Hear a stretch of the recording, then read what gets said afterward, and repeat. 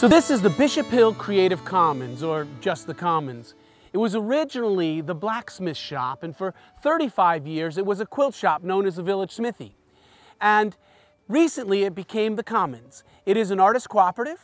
We have a dozen artists in here who make everything from quilts to jewelry, some fine art paintings, some traditional folk arts, felt work and beadwork, and also there's an author who sells his books here.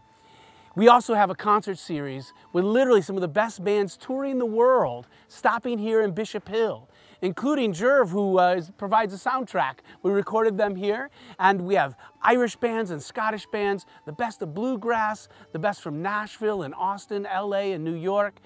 The Commons is a place that celebrates the artists within all of us, whether it's performing arts and music or handcrafts and fine art.